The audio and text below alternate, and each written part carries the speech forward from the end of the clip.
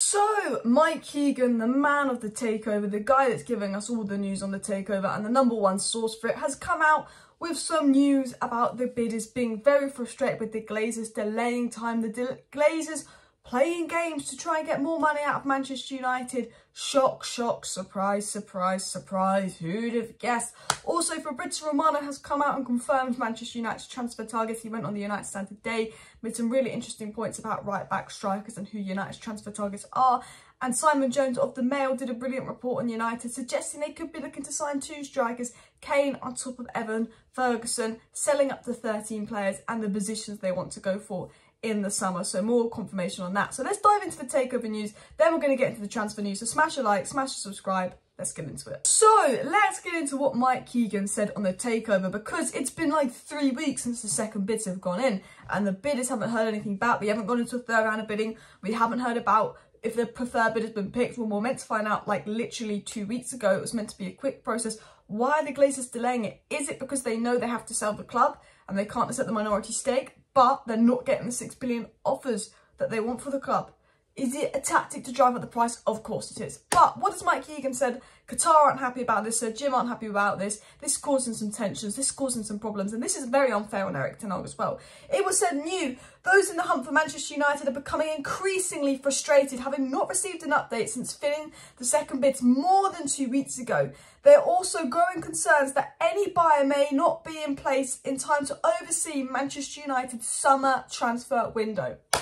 The club has been for sale since November. Stop hanging around, Glazers. Ten Hag is doing a brilliant job at United. He's making fantastic progress, but he's going to need a lot of investment in the summer transfer window. And I know you don't care about Ten Hag's progress. I know you don't care about Ten Hag's transfer plans. I know you only care about money, and that is why you're delaying the deal. But you are putting Ten Hag in a poor position because you're making it difficult for Ten Hag to do his job. If he doesn't know what he's got until maybe August when you own his room, you've got a month of a 3-month transfer window, because you ain't going to do anything, because you've got to pay 200 million back in debt. You can't buy anyone, you'd have to sell to spend. So hurry up and get on with the Takeover. That's what I have to say to the Glazers. Not that they're going to watch this video, or not that they're going to listen to this video, but it's incredibly unfair on Ten Hag. The Glazers are delaying it because they want more money, let's be honest. And, you know, yeah, whether we get Qatar, whether we get Sir Jim, the longer and longer it takes to get them in place, the longer it takes us to get ready for the transfer window. Ten Hag knows who he wants. Man United know who they want. Man United know the positions they want to go for. But those transfer targets might go. You know, people like, I don't know, Orkun Kokcu, who's a target, you know, he might not want to wait until August for United to buy him because he might have clubs swooping in for him in July. Same with Frimpong. A lot of teams are interested in Frimpong. Teams will swoop in for him June, July. They don't want to wait till August. Manchester United have been in a position in the past, you know, Cody Gakpo this January, he didn't want to wait till the summer, so he went to Liverpool in January, even though he'd have preferred United over Liverpool. So what the Glazers are doing by delaying this Takeover is putting us in a position where we might not be able to do anything the first month of the transfer window, which means that we could lose out on targets that don't want to wait. That is a possibility. And also, Ten Hag can't take people on pre-season, he's got less time to prepare for them. It puts Ten Hag in a negative position. Ten Hag's made such good progress, he's on such a right track, he's doing such a good job. Flow into the transfer window, that striker, that midfielder, that right back that he wants, boom, boom, boom, progress. But we might not be able to do that. It was said, some feel the delay is down to the Glazer family owners examining ways to drive at the prices, Mike Keegan, and come on, pick, you know, the sky is blue. That you know, Mike Keegan's spot on. They haven't got the 6 billion they want. Qatar have offered slightly over 5 billion, a little bit more than Jim Ratcliffe. Jim Ratcliffe's offered 5 billion. The minority stake offers, why they're very happy with it, remember. They know they can't accept that because they would be idiots. They'd be idiotic to accept that because look at the debt the club's in, look at the financial crisis they're in, look at how much money they can get out of Sheikh Yassim. They know they can get a lot of money out of Sheikh Yassim. They know Qatar have a lot of money. They know Sheikh Yassim can offer more money than he has offered. But because Sir Jim Ratcliffe's bid was 5 billion, Sheikh Yassim's only going to go a little bit over 5 billion rather than 6 billion. And as I've said, the Glazers are greedy. They didn't get the bids they wanted. They know they need to sell the club. The Rain Group's confirmed they need to sell the club. They're doing this as a tactic to try and drive up the price and get Qatar to bid more money. I think it's a game. Oh, Qatar are desperate to spend in the summer. Let's delay this so they go hurry up and give us the 6 billion we want. It's all games to the Glazers. It's all about money.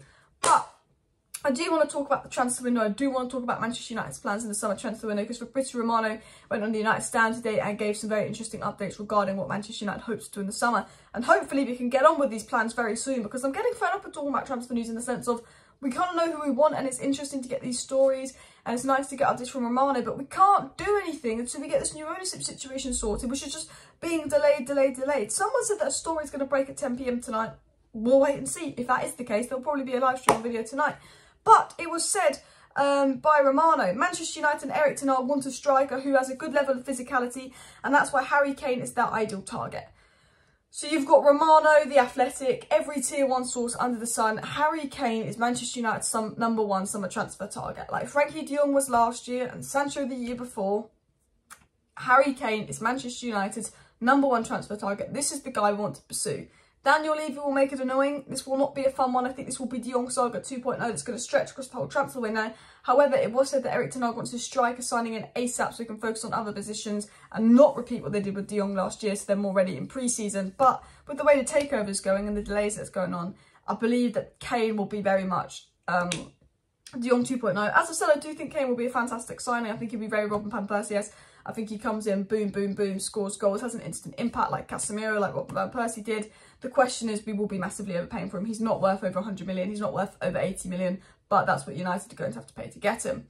The second story, Romano said the second player he confirmed we're interested in. Again, we already know we're interested in this guy, but you know when Romano confirms it, just make sure you know, really. And it said that Manchester United feel that Jeremy Frimpong adds something new to the current right-back options at the squad. The player himself would be keen on the move. So, boom, confirming Frimpong wants the move. Boom, saying, confirming United wants him. Obviously been scouting him. He offers something different because I think he'll improve Anthony and Sancho because he's a fullback that bombs forward, very good attacking wise, can't overlap, definitely would bring something good. And the third player we're going to talk about, which is a midfielder that United have been recently linked to by very, very reliable sources, and now we've got Romano on it, is Orkun Kokcu. And he said Manchester United scouts, along with other teams, are monitoring Feyenoord midfielder Orkun Kokcu. There aren't any direct negotiations now, says Romano. So again, no negotiations, but Ten Hag's had talks. Man United monitoring, Man United looking at him. But Romano's confirmed Orkun, Frimpong, and of course Kane are 3 players United looking at. Striker, midfielder, right back. And then we know that United are interested in a centre-back for Maguire or Lindelof to leave, a potentially goalkeeper, and potentially even a second striker. Because we got a good update from Simon Jones of the Mail regarding United transfers and United transfer plans. And he said Brighton are aware of Manchester United's interest in duo Alexis McAllister and Moises Caicedo and expect offers from numerous Premier League clubs. So obviously we're looking at the brilliant Feyenoord midfielder, but we're also looking at McAllister, Moises Caicedo. I think Bellingham and De Jong are kind of deemed unrealistic, so I do think United will be looking at Orkun Kokcu, Moises Caicedo, McAllister, you know, maybe Enzo Laffi, Maxim Kakare, Mateus Nunes, those kind of midfielders, because I think that De Jong and Bellingham will be difficult. But the interesting thing that Simon Jones said was this: Manchester United's priority remains a striker, then midfielder, centre-back, right-back, and possibly a goalkeeper. And I think that's the case. It's a big striker like Kane, a big midfielder in, that can play next to, obviously, Casemiro. Then it will be a right-back like Frimpong, and then it will be a centre-back because one of Maguire or Lindelof, I'm pretty sure, will leave. And that centre-back could be Kim Min-jae, that could be Timber. Also, was it Dassy? What was he called? French centre-back we're looking at. Name is gone from my head. We're also looking at French centre-back as well. So I do think those are very much the ones to keep an eye on. And depending on money left, depending on how it goes, I do think United would start to look at the likes of David Raya and goalkeeping options. Even if it might not be a first choice goalkeeper they're looking at, it could just be a backup because Dean Henderson's leaving, or it could be a first choice to come in for De Gea, someone that potentially is better with their feet. Not 100% sure what Ten Hag wants. But another thing that was said as well from Simon Jones of the Mail is that Manchester United are looking to move out 13 players this summer. You know, big clear out. I do think those 13 players that leave will make room for about 5 to come in. I think that we probably sign 5 players, but 2 of them will be smaller signings if we do sell 13 players to balance out the squad. But, you know, we know Ten Hag wants a big clear out. A lot of players he deems not good enough, obviously. Dean Henderson, Maguire, Wan-Bissaka, Telles, Bailly, Axel Tuanzebe, Jones, Tomine, Donny, Martial, all those who are rumoured to be leaving United in the summer, potentially on Ten Hag's list. It was also said Brighton are hopeful of agreeing a new contract with boy wonder Evan Ferguson before the end of the month, despite strong interest from Manchester United and Tottenham, and that United want Evan Ferguson this summer, as well as a more experienced striker. So it was said, you know, Brighton want to get Evan Ferguson down on a new deal, so like, because they know clubs are going to come in for him in the summer. If they get Evan Ferguson on the new deal, they can get more money for him. I think if you're Evan Ferguson, you probably want to stay one more year at Brighton because this is your breakthrough season. You don't want to be a one-season wonder. You probably want to spend one more season at Brighton to establish yourself, and then next season look for a big move. If I was Evan Ferguson, that's what I would do. But, you know, when you've got United, big teams interested in you, it can be tempting. I think Brighton are confident they'll get him on a new contract, and I do think, you know, Brighton will be asking for an extortionate amount of money for him. And I think, you know, if we get Kane, you know, they'll probably ask for like 70 million for Evan Ferguson, and we'd be a massive overpayment. I think that United, you know, has said that they'd like a first-choice striker and Evan Ferguson as backup. You know what City had with Julian Alvarez and Erling Haaland. United would probably like that with Kane and Evan Ferguson.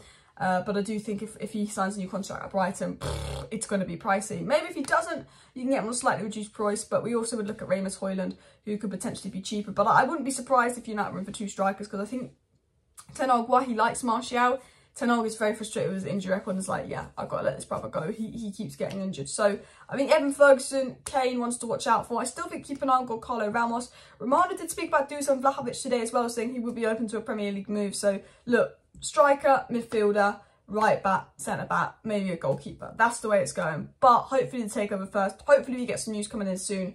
You know, we're meant to hit back any day now, but they've been saying that for 2 weeks. So surely it should be any day now. Smash a like, smash a subscribe. Thank you for watching. See you next time. Bye.